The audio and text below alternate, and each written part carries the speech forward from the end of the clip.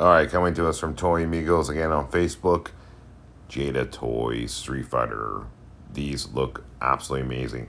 Now, I've had some comments of people asking, how much are they going for? Guys, I post a link in the description to the toy retailers.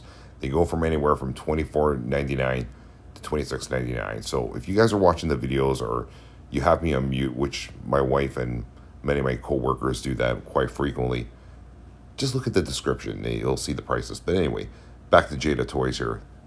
I've been saying this all along. For the prices they are charging, just like Yola Park, they are doing such a great job, honestly. And a lot of people that already have a lot of the Jada Toys Street Fighter figures can attest to this, that they are superior to the Marvel Legends in terms of articulation, and that Hasbro needs to take note of what Jada Toys is doing. Not coming from me, guys. This is coming from other reviewers that actually have the figures in hand.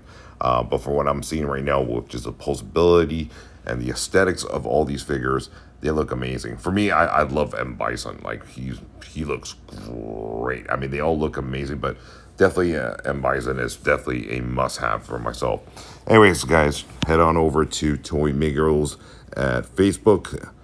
San Diego Comic-Con is going to be chaotic the next couple of days. All right. Take care, everyone.